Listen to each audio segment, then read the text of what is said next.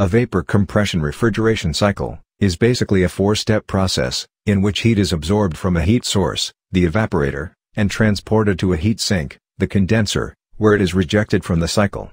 Since the steps repeat, the cycle is a closed system, and it is designed to operate continuously.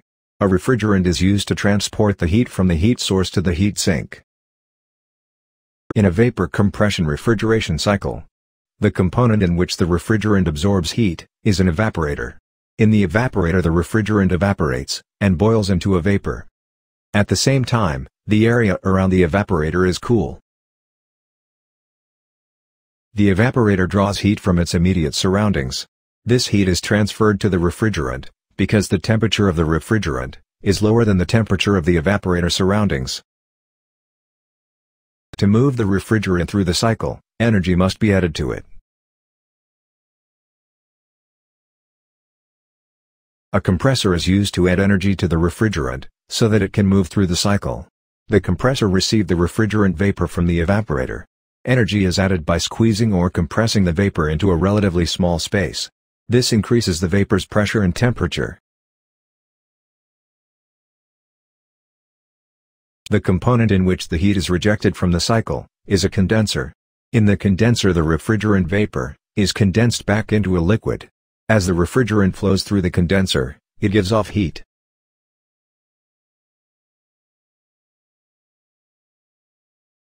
In a condenser, cooling fluid, which is usually air or water, receives heat from the refrigerant. The refrigerant that condenses in the condenser collects in a receiver. The liquid refrigerant is stored there until it flows into the expansion step of the cycle. The expansion step in this cycle is carried out by a device called an expansion valve. The expansion valve controls the expansion of the refrigerant and its flow to the evaporator. As the refrigerant passes through the expansion valve, it expands rapidly. This causes the pressure of the refrigerant to drop. The drop in pressure also causes the refrigerant's temperature to drop, so the fluid flowing into the evaporator is a low-pressure, low-temperature liquid. The temperature drop caused by the expansion valve creates a larger temperature difference between the refrigerant and the substance being cool. This allows more heat to be absorbed. Also, at the lower pressure, the boiling temperature of the refrigerant is lowered. This means that the refrigerant is able to vaporize at a low temperature.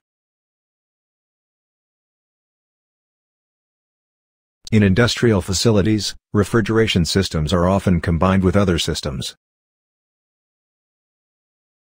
A vapor compression refrigeration system can be used with a secondary cooling system. Secondary cooling systems are used in many process industries.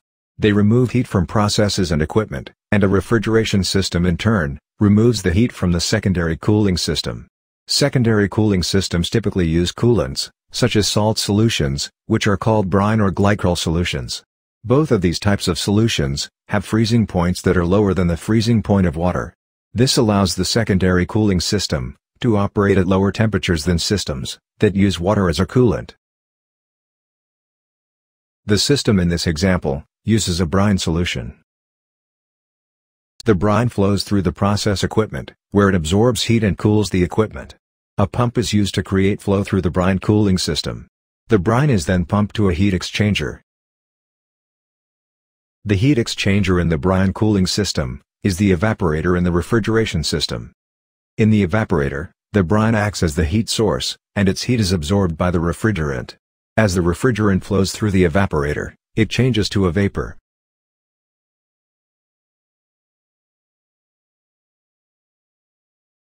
The refrigerant then flows on through the rest of the refrigeration system. The cooled brine is directed back to the process equipment, and the cycle continues.